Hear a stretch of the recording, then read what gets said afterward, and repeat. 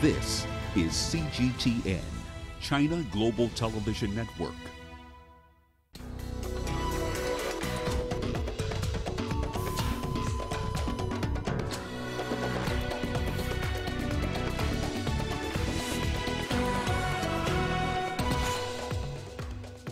Coronavirus cases rise in most African countries, with Lesotho the only country yet to report a case. The COVID-19 pandemic and resultant lockdowns hamper HIV prevention programs in Uganda. And thousands of high school seniors in Hubei, once China's epicenter of the outbreak, return to their classrooms. Hello and welcome to Africa Live on CGTN with me, Beatrice Marshall, in Nairobi. We'll bring you the details on those stories in just a moment, but first, Uche Okoronko with the day's business headlines. Uche. Thank you, Beatrice. And here's a look at what's coming up on Africa Live Bits. Nigeria amends its 2020 budget to assume an oil price of $20 a barrel. And Egypt to partially reopen hotels and restaurants as it battles the coronavirus pandemic. Of course, more on that coming up within the program, but for now, it is back to you, Beatrice. Uche, thank you. Now, here's the latest on COVID-19 in Africa. That's where we are beginning our broadcast this evening. There are now more than 49,000 confirmed cases of coronavirus and over 16,000 recoveries across the continent. The death toll stands at nearly 2,000. Of the 54 African countries, only Lesotho is yet to record a case. South Africa, Egypt, Algeria and Morocco are the most affected nations. A number of countries are imposing stricter measures as the virus spreads. Here in Kenya, the government is carrying out mass testing in high-risk areas with no data showing how far the disease has spread in Kenya. Some experts are urging the government to rethink its decision to reopen restaurants. Meanwhile, some key activities are slowly resuming in countries like Nigeria, Tunisia and Ghana after the government eased some restrictions. But the World Health Organization has warned that relaxing measures without boosting care could lead to a new spike in coronavirus cases. Well, health officials in the Democratic Republic of Congo say more than 100 prisoners have tested positive for the coronavirus in Kinshasa's Ndolo military prison. The country's National Task Force against COVID-19 has begun conducting tests in the overcrowded prison to prevent further spread of the disease. The revelation comes as 797 confirmed cases of COVID-19 have been reported in 7 provinces across the DRC. CGTN's Christo Chamringa has more from Kinshasa. According to DRC authorities, 3 of the infected prisoners have been admitted to a hospital outside the detention facility. More than 90 others are reported to have mild symptoms. They are being monitored by health workers at the facility. The country's COVID-19 National Task Force says it has disinfected the military prison. Human rights bodies in the DRC say the prison has a capacity of 500 inmates, but is currently overcrowded with 5,000 inmates. There are fears that the disease may infect more prisoners at the facility. Since March this year, the government has released 2,000 prisoners detained for low-level offenses to reduce the population of inmates. Chris Sochamringa, CGTN, Kinshasa, Democratic Republic of Congo. The COVID-19 pandemic and resultant lockdowns have affected HIV prevention programs across the world. In Uganda, measures introduced to curb the pandemic are threatening to reverse the gains made in bringing down infection rates because patients are unable to access their medicine on time. According to the Ugandan AIDS survey, the HIV prevalence rate has dropped to 6% now compared to 7.3% in 2011. Here's CGTN's Isabel Nakiria.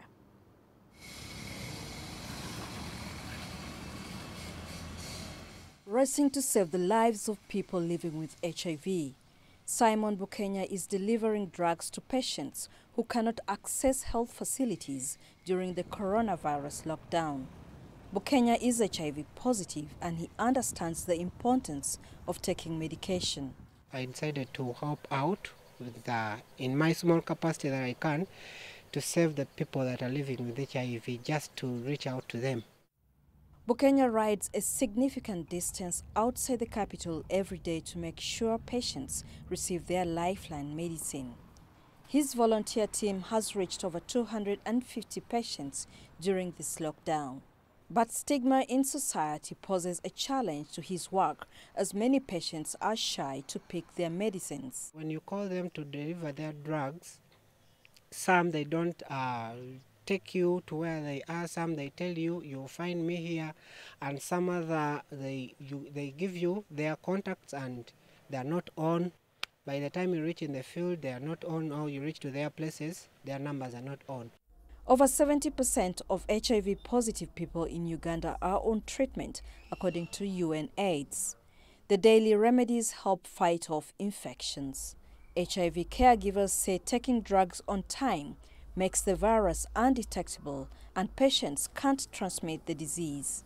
The extension of the lockdown is causing more uncertainty and worry among HIV patients. Much as some can access their drugs, HIV caregivers say those who can't risk catching infections like COVID-19 because of low immunity. Reaching all HIV patients is getting even harder after the government banned public and private transport. The other challenge is also going to be increased mother-to-child transmission of HIV, because if mothers are not taking their ARVs, children are able to get the ARVs, the medication will be given to protect them against getting HIV. Uganda has managed to prevent new infections among newborns by over 90%. The government has now promised to supply patients with drugs that can last for 3 months instead of the usual 1-month stock. And volunteers like Bukenya say they will continue reaching out to as many HIV-positive people as possible despite lockdown extensions. Isabel Nakiria, CGTN Kampala, Uganda. Tunisian labor and human rights bodies have asked the Spanish authorities to protect Tunisian immigrants in the European nation from the coronavirus pandemic. They're worried about the plight of over 600 Tunisian migrants at an immigration detention center in the Spanish city of Melilla. CGTN's Adnan Chauchi has the details. The families of the migrants have defied the lockdown measures. They came from many regions across the country to protest near the Foreign Ministry office in the capital city Tunis. The Tunisian Foreign Affairs Ministry must intervene as soon as possible to transfer the migrants to a safe and secure area where health requirements are met on the mainland. The risk of infection is very high in the overcrowded center. More than 170 Tunisian and Spanish associations have called for the suspension of the expulsion procedure for Tunisians housed in the Seti Melilla Immigration Detention Center. The announcement about the expulsions was made by the Spanish Interior Minister. The Spanish Interior Minister said that the files of over 600 Tunisians are ready to process for expulsion. We urge him to apologize. It's unacceptable to treat human beings in this way. The world is fighting the coronavirus while Spain is fighting peaceful migrants and putting their lives at risk. The mothers of migrants allege their children are living in deplorable conditions. I speak on behalf of all mothers. Our sons are in a prison in Melilla. It's not a migrant center because they are forced to work. They are often punished and beaten. Food is scarce. Migrants in Spain are not treated as human beings. The group of Tunisian and African migrants includes families with children, pregnant women, and elderly people. Tunisian activists have urged Spain to take all necessary preventive measures to avoid the risk of infection among migrants by strictly complying with health standards imposed by the World Health Organization.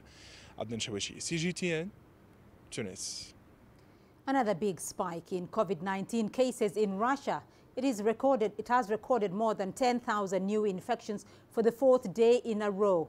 Nearly 166,000 people have been infected there, and more than 15,500 have died. Moscow has been the hardest hit, with more than half of the country's cases and deaths. Lockdowns are in Russia until at least Monday. Authorities will decide whether to extend or lift restrictions depending on the regions. Russian President Vladimir Putin is chairing a meeting today to discuss gradually easing the lockdown. The British Prime Minister faced Parliament for the first time after taking a month to recover from COVID-19. Boris Johnson says he is confident the country can fight the disease and restore the economy. Mr. Speaker, when the Prime Minister returned to work a week ago Monday, he said that many people were looking at the apparent success of the government's approach. But yesterday we learned, tragically, that at least 29,427 people in the UK have now lost their lives to this dreadful virus. That's now the highest number in Europe. It's the second highest in the world. That's not success or apparent success. So can the Prime Minister tell us how on earth did it come to this? Mr. Speaker, first of all, of course, every death is a tragedy, and he's right to draw attention to the appalling statistics, not just in this country, but of course around the world. And I think I would echo really in answer to his question what we've heard from Professor David Spiegelhalter and others. What I can tell him is that at every stage as we took the decisions that we did, we were governed by one overriding principle and aim, and that was to save lives and to protect our NHS. And I believe that, of course, there will be a time to look at what decisions we took and whether we could have taken different decisions. But I have absolutely no doubt that what the people of this country want us to do now is, as I said just now, to suppress this disease, to keep suppressing this disease, and to begin the work of getting our country's economy back on its feet. A new study shows that the outbreak in France may have had little to do with cases imported from China or Italy. It revealed another strain of the disease was circulating undetected in France in February. Virologists at the Pasteur Institute in Paris sequenced the genomes from samples taken from 100 coronavirus patients between January and March. They found the dominant type of viral strains in France belonged to a group with a common ancestor of unknown origin. The earlier sample was collected on February the 19th from a patient who had not recently traveled abroad and had no contact with possible carriers. The study has not been peer-reviewed and does not clarify when exactly the virus arrived in France or from where. Germany plans to let its states decide how to ease lockdowns. Local leaders would choose whether to gradually reopen public spaces such as universities, restaurants, bars and cinemas. But the plan would allow all shops and amateur open-air sports to restart under certain conditions. Chancellor Angela Merkel is discussing the plan with state leaders on Wednesday. The country has been on lockdown since March. It is reported more than 164,000 infections and nearly 7,000 deaths. The European Union is seeing its deepest economic downturn in its history. Officials say the coronavirus has altered the outlook for the European and world economies. It is now quite clear that the EU has entered the deepest economic recession in its history. The EU economy is expected to contract by a record 7.4% this year, 7.7% in the euro area, more than in 2009. 2009 contraction was around 4.5%. In 2021, we expect a rebound of 6.1% in the EU and 6.3% in the euro area, not enough to fully make up for this year's loss. Well, more than 1 million people have caught the virus across Europe. Over 137,000 have died. The pandemic has devastated consumer spending, trade and jobs. The European Commission says unemployment rate across the 27-nation bloc is expected to rise from 6.7% last year to 9% this year. Italy, Greece, Spain and Portugal will be among the hardest hit. Luxembourg, Malta and Austria are expected to weather the shock a little bit better. In the Chinese capital of Hubei province, high schools in the city of Wuhan welcomed back students today, almost a month after a long lockdown was lifted. CGTN's correspondent Feng Yilei tells us more. It's the first day back to school since January. The new semester starts nearly 3 months later than usual for high schoolers in Wuhan, and with many changes. Shoe sole disinfection, temperature checks, Back-to-school season this year is different than any before it, all because of the coronavirus pandemic. This approaches the basic guarantees of our study, so of course I can understand that. We've been having online classes at home, and now it's exciting to be back at school. Even the flag-raising ceremony has been moved indoors to avoid mass gatherings. And the first lesson is to teach students control measures and contingency plans to keep them safe while on campus. We can see each class has been divided into two smaller ones to make sure each classroom has about only 25 students, kept at least 1 meter apart. And here are some epidemic prevention materials at the door. Also, each class has a spare classroom in case of any emergency situation.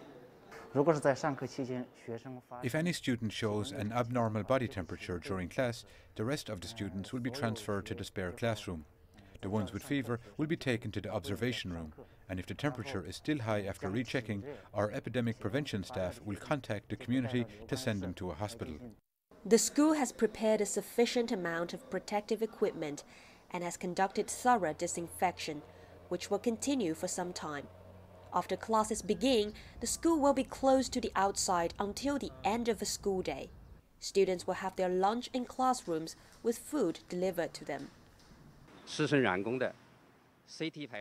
Teachers and students have all passed CT screening, nucleic acid tests, and antibody testing. Only those who tested healthy can be admitted to the school. As for the first batch of students in Wuhan to resume classes, they are facing not only the pandemic but also academic pressure. In just 2 months, about 36,000 high school seniors in Wuhan will take the college entrance examination. We will definitely improve the efficiency of in-class teaching to be precise and concise. Teachers should not just teach class but should do careful pre-class research and focus on the main problems of students so that students' questions can be solved and training will be more effective. Our students and their parents are full of confidence in the college entrance examination. Given the improving situation, other primary and secondary school students in Wuhan are likely to successively return to school in the near future. Authorities will continue to put safety on the top of the list to ensure that hope and confidence return more and more to the community. Feng Yilei, CGTN, Wuhan. You're watching Africa Live, still ahead on the program. Tunisian migrants face possible expulsion from a detention center in Spain. And in our continuing series on COVID-19 in Africa, we focus on how the crisis has affected Africa's transport industry. You don't find the stories of North Africa by sitting on the sidelines. You've got to get out, go there, and you'll find them. In the bazaars of Casablanca, among the crowds in Cairo, who come to visit Cairo, the ancient capital of Egypt. Along the waters of the Nile, along the sands of the Sahara. No one else will take you where we can in North Africa. No one else will show you what it's all about. CGTN, see the difference.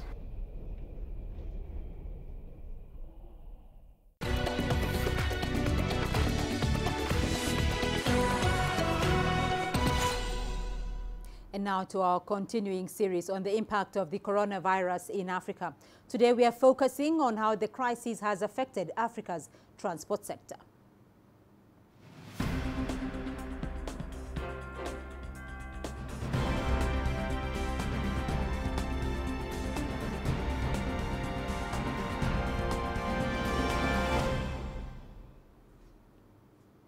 The ban on air travel has had far-reaching implications on the aviation industry across Africa. Among the hardest hit are the little-known baggage handlers who offer crucial services.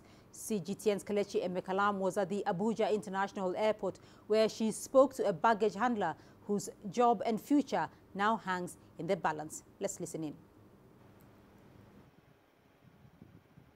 The Abuja International Airport has never been so deserted As one of the biggest in West Africa, it has an annual capacity of 15 million passengers.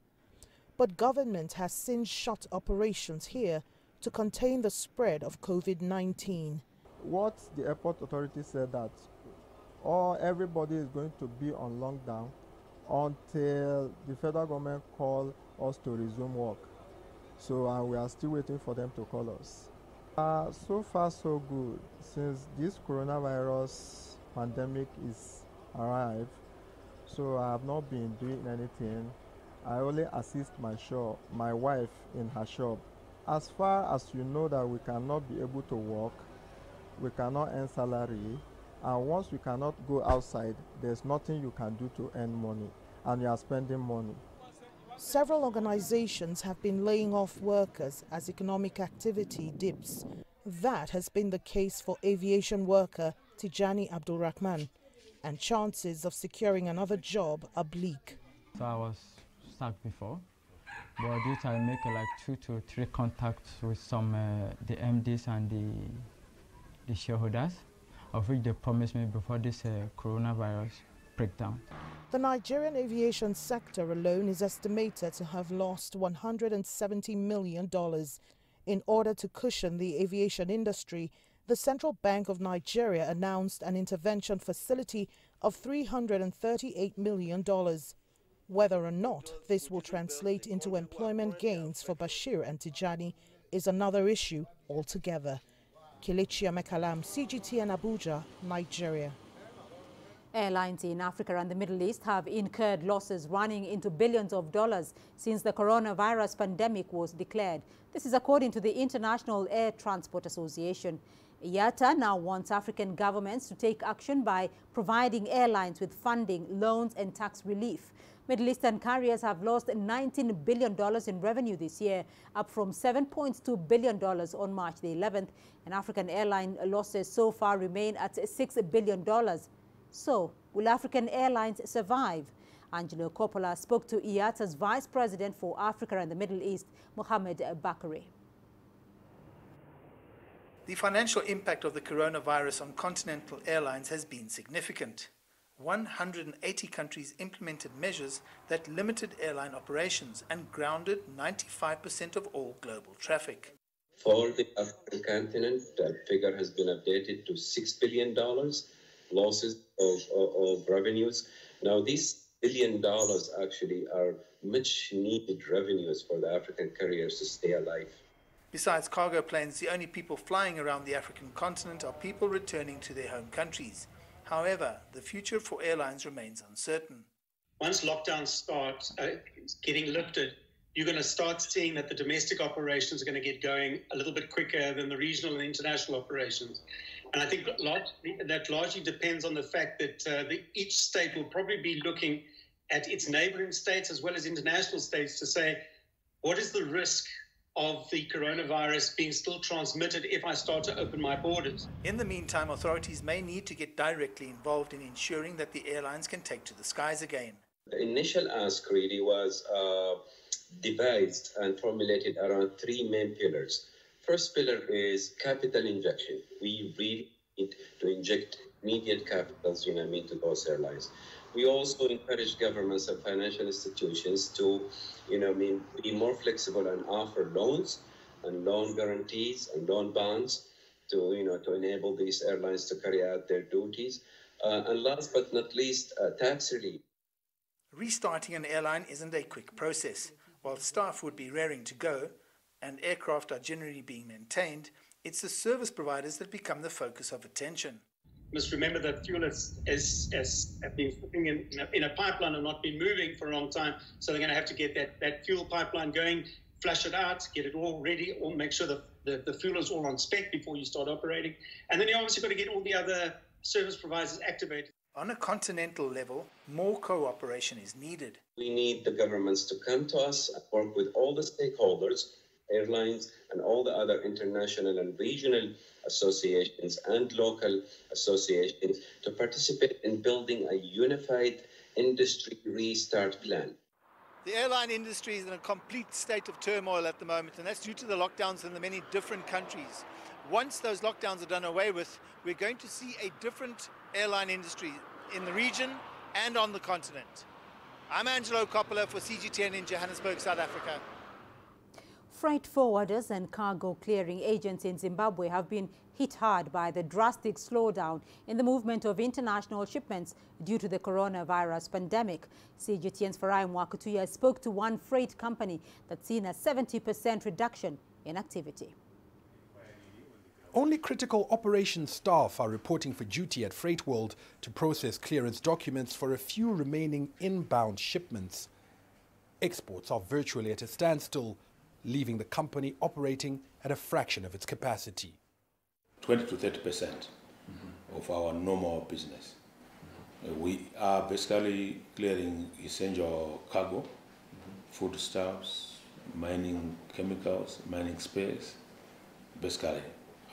Yet on a normal day, everything else, Zimbabwe is reliant mostly on imports. So a lot of imports have stopped at the moment. Most of the goods that are coming in are goods that were on the seas, on the high seas, before this corona became a big problem. So these are like orders that were placed before, which are now still coming in and they could not be stopped. Once they've all been delivered, there might not be any big shipments for some time, dimming the prospects for a business that thrives on free-flowing international trade. If the situation remains as it is, obviously companies will close. There's a lot that will happen downstream. Yes, we have the essential goods coming in, but that only covers a small percentage of the total imports or exports out of Zimbabwe. So if it remains like this, it looks gloomy. For now, the company is holding on, but if the coronavirus-induced disruptions continue, it's not sure for how much longer. For a month, we'll be able to cope. We may be able to pay salaries, but after a month, it can be a problem. This industry isn't the only one taking a hammering. The Confederation of Zimbabwe Industries, which represents local manufacturers, recently said more than 80% of its members could not afford to pay salaries beyond 1 month. Its appeal to the government to ease some of the lockdown restrictions to allow housebound employees to return to work so they can get this economy ticking again. Farai Mwakutuya, CGTN, Harare, Zimbabwe. In Côte d'Ivoire, the government has ordered public service vehicles to carry fewer passengers so as to reduce the risk of COVID-19 infections. It is feared the confined spaces and limited ventilation in the vehicles could lead to higher infection rates.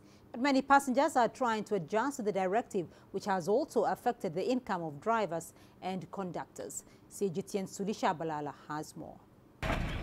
2 instead of 3 is the number of passengers now allowed in the back of each taxi in Côte d'Ivoire, after government directed them to reduce the number of passengers they can carry on each trip in efforts to control the spread of the coronavirus. Taxi operators across Côte d'Ivoire are feeling the pinch. Many have lost a considerable amount of their daily income. We used to take 3 passengers in the back and 1 in the front. Today we're limited to 2 passengers in the back and 1 in front. So that makes a total of 3 passengers instead of 4, and the fares have not even changed. It's really difficult. We were hoping that the government would lower the price of fuel to support us, but nothing has been done. Today the daily income, which was fixed at $23, has gone down to $13. With this decrease, we are not able to feed our families on a daily basis. Really, it's very difficult. Because of the measures to fight against the coronavirus, we can no longer make a profit. It's really not going well at all. It's even very difficult for us. Normally, we should park our cars and stop working. But if we do, how are we going to live? Since coronavirus is spread mainly through respiratory droplets, especially when people cough or sneeze, maintaining a safe distance is recommended to decrease transmission. But due to a lack of space, drivers in Côte d'Ivoire have become more selective to their passengers.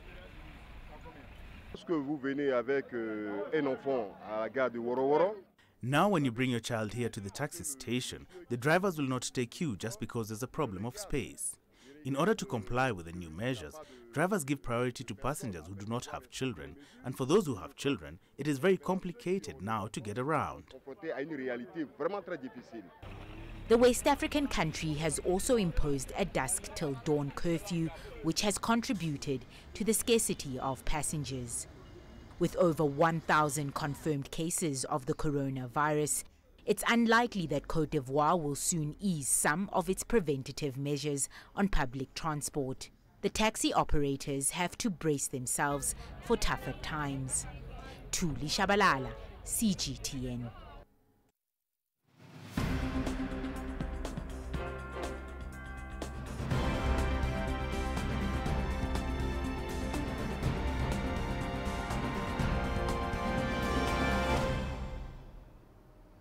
Well, let's now go to Uche Okronko for the latest business news. Uche. Thanks, Beatrice. And coming up on Africa Live Biz.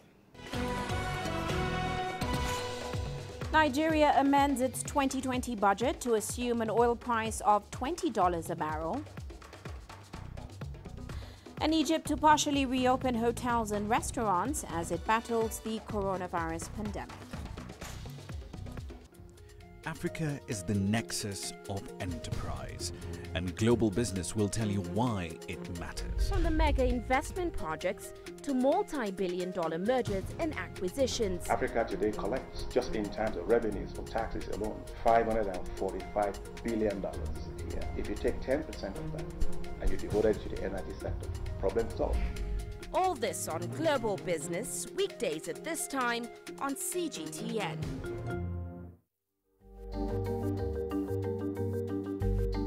Africa Live. Find your voice.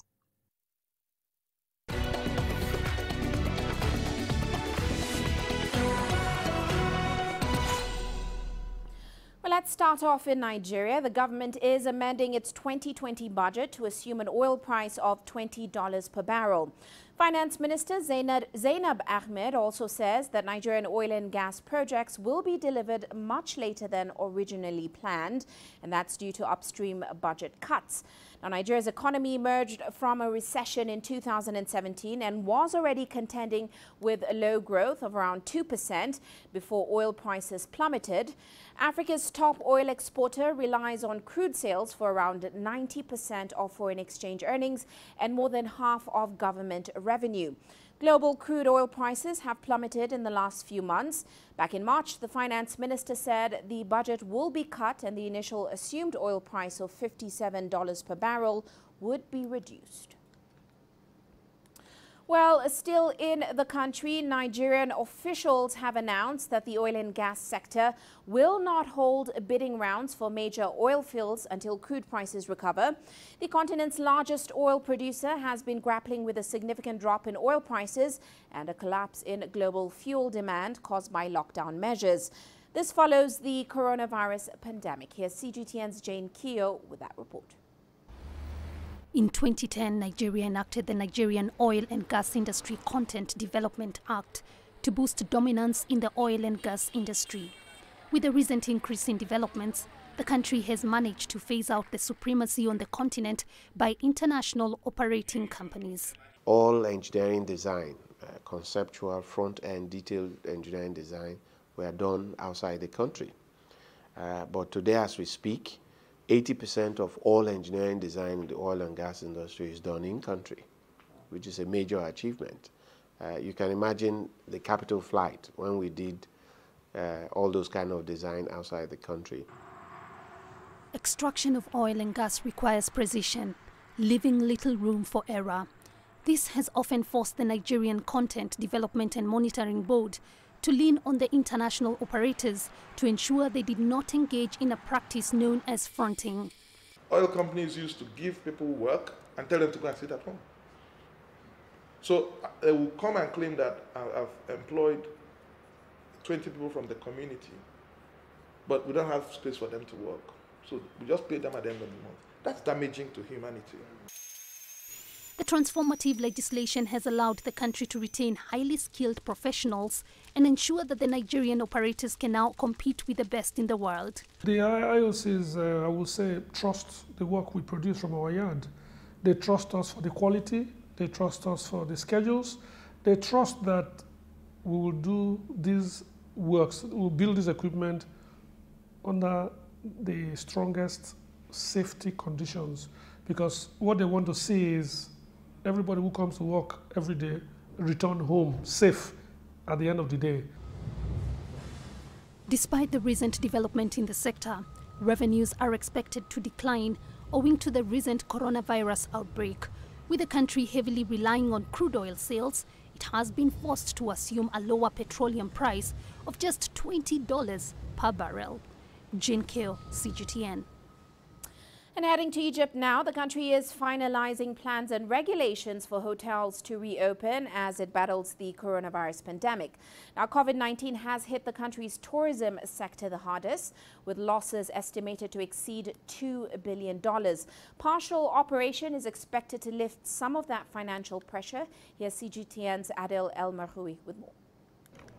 Primarily projected to be the best year in tourism revenues, under the pandemic, 2020 could now be the worst. Tourists have initially started to book trips in November. Until they arrive, the government has decided to reopen hotels for locals. The government prohibited layoffs of hotels and tour operators on the condition that it will pay for that cost. The country is capable of paying for a month or two, but what if the pandemic lasts longer?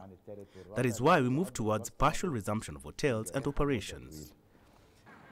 Hotels will be restricted to a 25% occupancy rate. Visitors will not be allowed to cluster, so open buffets, nightclubs or entertainment activities will not be allowed. It is not enough. The hotel will be burdened with overheads and fixed costs. When the feasibility study is made for the hotels, we put a risk factor, and that brings their break-even at 60% occupancy, so 25% is unreal. But it's better than nothing, and it's also an opportunity for the staff to get trained. In addition, hotels must hire a full-time medical staff trained for COVID-19. Rapid tests must be available, and disinfection measures to people and facilities will take place on hourly basis. I would have wished that the opening of the hotels would be implemented after we have formed a detailed procedures manual that would dictate what will the receptionists do, how will the housekeeping work, how will we manage the public spaces, will pools be working or not. The government is still working to draft the regulations guidelines for operation while COVID-19 threats persist. Hotels interested in taking these additional necessities can apply to join this partial reopening program. With a 25% occupancy rate ceiling, additional hygienic and preventive measures, running costs for hotels are going to be phenomenal. So instead of offering price cuts to attract clients, many may need to increase them, which will be a challenge to appeal to local visitors who have been suffering from the recession COVID-19 caused. Adel Mahroui, CGTN, Cairo. Meanwhile, Uganda has extended its lockdown for 2 more weeks, but also eased restrictions on some sectors of its economy. Restaurants, wholesalers, motor vehicle mechanics and legal practitioners have been allowed to resume work, but with strict prevention measures. Here's CGTN's Hilary Ayesiga reporting. A gradual return to the new normal. Uganda has been under partial lockdown for more than 45 days. But parts of the economy are starting to reopen. The criteria is premised on the following issues. Number one is contribution to the economy or the economic impact, and potential to mitigate the risk based on the sector activities and crowding. 3, the socio-economic vulnerability. And finally, expanded capacity for surveillance, testing, and care as more sectors are opened. In downtown Kampala, business is gradually picking up, but authorities and business owners are still concerned about the spread of COVID-19, so it could take a while for all the shops here to reopen. For now, some key sectors remain closed. Travel by public transport or private vehicles is still banned, and schools and entertainment centers will remain to stay shut to prevent large gatherings. But as the government relaxes the measures, there has been a spike in imported cases, so the reopening has drawn mixed reactions from the public. As far as the disease is spreading, it is safe for us to keep home. But then the major thing disturbing Ugandans is income. Ugandans are very poor, and it's really pushing everyone down. They allow these people to move anyhow. This disease may increase, and these people, most of the people, they may die. To extent it wasn't be bad, but in my view, it was like he would let people work, but he would be putting some measures that everyone should be checked. Uganda has recorded low numbers of coronavirus. To keep it that way, authorities are doing mass testing of transit truck drivers, border communities, and also policing unchecked border points. They hope that these and other measures will help curb the spread of the disease and prevent the need for yet another lockdown. Hilara Yesiga, CGTN, Kampala, Uganda. Well, that's all for now on Africa Live Biz, but coming up later on Global Business Africa, Ethiopian Airlines is in talks to rescue some airlines across the continent, including Air Mauritius. The airline is even open to negotiations with South African Airways that is being wound up. We'll have more on that coming up at top of the hour. For now, it is back to you, Beatrice. Uche, thank you. And we still have more news, views and analysis for you here on the program. Here's what's ahead. We'll be speaking to a South African writer, Zukiswa Wana, winner of this year's Goethe Medal Award by the German government. Join us in Global Business and see Africa through our eyes. The greatest journeys, the greatest sights, the greatest adventures. Here in Panata, this weir allows the locals to walk on water. We're far more than just TV news. We're your passport to the wonders of Africa. To bring you stories of struggle, survival and hope.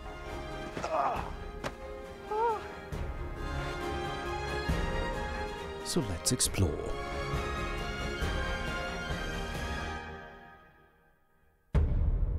CGTN. See the difference.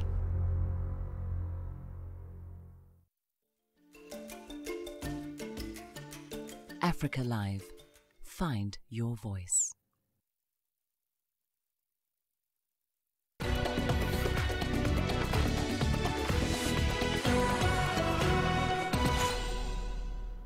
Women in Sudan are celebrating as they await the ratification by transitional authorities of the ban on female genital mutilation. The country's cabinet has already approved amendments to the criminal code that will punish those who perform the operation with up to 3 years in prison and a fine. The practice has long been viewed as a rite of passage for girls and a way to preserve their chastity. According to the United Nations, nearly 9 out of 10 females in the country fall victim to the practice. Rights groups have for years decried FGM as barbaric. They say it has countless complications and in the worst cases, the girls die. Sudan is in the process of a political transition following the ouster of former President Omar al-Bashir early last year. A new administration is now steering the country through social, economic and political changes. Hakam Ibrahim was 7 when, like most Sudanese girls, she became a victim. Female genital mutilation is one of the very harmful traditions. It's almost as sacred as the Sharia or the law currently in force. Before, people would get henna tattoos, cheer and celebrate to mark a genital cutting. Our mothers and grandmothers believe that female circumcision is a kind of a pleasure and creates a happy married life for the girl. But it is among the bad customs. A South African writer, publisher and curator, Zukiswa Wana, has become the first African woman to be awarded the Goethe Medal, an official honor awarded by the German government. Founded in 1955, the award is conferred by the Goethe Institute on individuals who have made an outstanding contribution to international cultural exchange. Here's Zukiswa's story. Zukiswa Wana, I am South African from my dad's side. My mom is Zimbabwean and I was born in Zambia. And I'm now staying in Kenya. The people in Europe perhaps sometimes want a certain type of African story. The stories that I was writing resonated more with this continent, and I wanted my books more on the continent, so that's my big emphasis. In 2018, the Goethe Institute invited me to give them an idea of a new literary idea, and I said, well, you know, we don't have enough writing for 13 to 19-year-olds. I did a call out for stories, for short stories for young adults, and we got 435 stories from 28 African countries. Selected 17 stories from 13 African countries, and each of the stories, you know, the English ones were translated into French and Kiswahili, the French into Kiswahili and English, the Kiswahili into English and French. The first thing that I started doing was artistic encounters. What I had in mind was finding a way of making people more aware of the literature of this continent by writers from this continent. And so in it, I engaged a prose writer or a poet from this continent, and they'll be put together with say a musician or a dancer or an actor. And in this way, people realized that our literature is accessible. I've been shortlisted for the Commonwealth before. I've won an award for my writing, but this particular, the Goethe Medal, is encompassing, you know, my writing. It's encompassing my curation, my publishing, and my editing. So essentially, my whole career. I hope it will say, be true to yourself. Just be true to yourself, and your work will shine through, which is what I've consistently tried to do. Well, let's now take a look at your sports news. Here's what's ahead. South African runners come up with alternative ways to stay fit during the COVID-19 lockdown.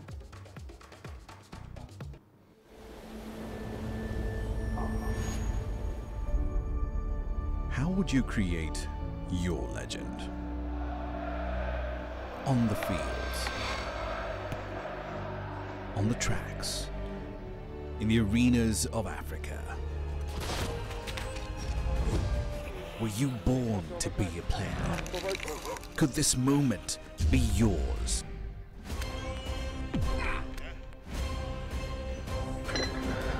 Sports Scene. Find your game.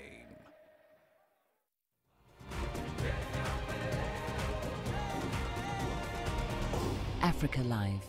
Find your voice.